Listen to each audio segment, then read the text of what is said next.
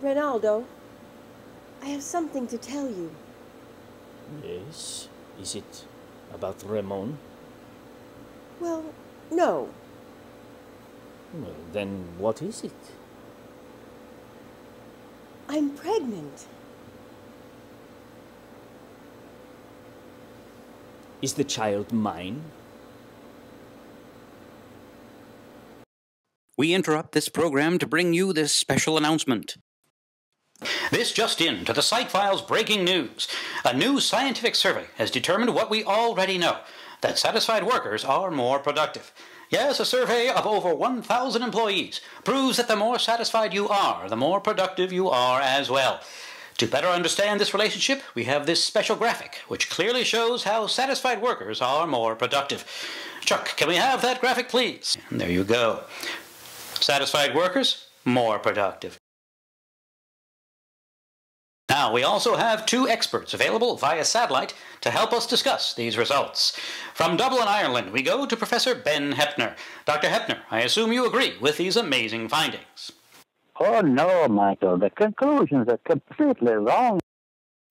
They are? Well, perhaps you could explain. Oh, now it's easy to explain. Just think about the times when you've been on the job and you've been productive. Makes you feel satisfied, doesn't it? Well, yes. When I'm productive, I am more satisfied at work. That's true. Oh, there you go. Productive workers. They're more satisfied. Okay. Well, Chuck, can we correct that fantastic graphic of yours? Fine, there we go. Now everything is much more clear. Productive workers, more satisfied. Thank you, Chuck. And thank you, Dr. Heppner, for clearing up the confusion over this study's amazing findings. Now we go to our other expert, Dr. Franz Helmholtz in Vienna, Austria. Dr. Helmholtz, I assume you agree with Dr. Heppner's interpretation of the findings of this survey. No, he is completely wrong on this point. I see. Well, perhaps you could explain why you think so. There is a third factor at work here, which you don't see so much.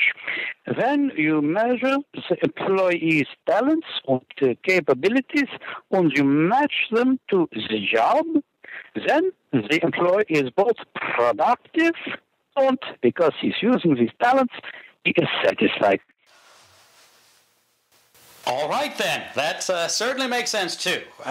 Chuck, need to update the graphic. Well, now, as you can see, nothing could be more clear now than the results of this survey. And that's all from this breaking news announcement from the Psych Files podcast.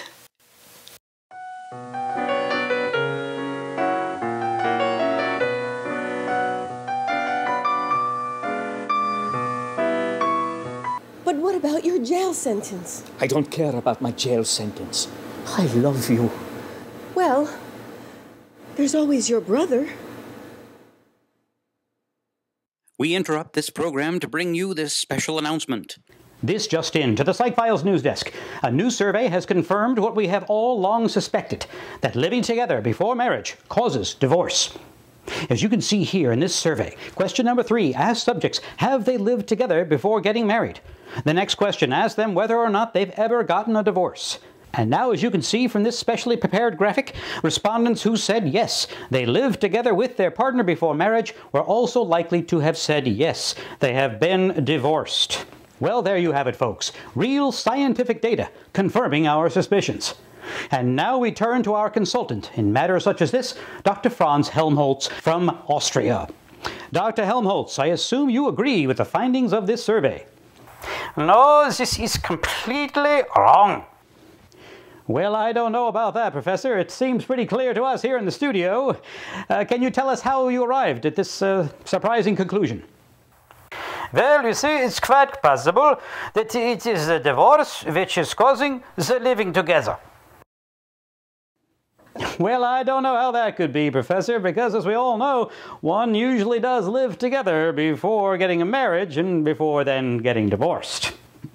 Yes, this is true, but in this case, the survey simply asks whether or not you have lived together, and then whether or not you have ever been divorced. But this does not mean that one necessarily happens before the other. It's quite possible that those who have gotten married and the marriage doesn't work out decide from then on that they will live together. Thus, getting a divorce causes the living together. Well, that certainly does make sense.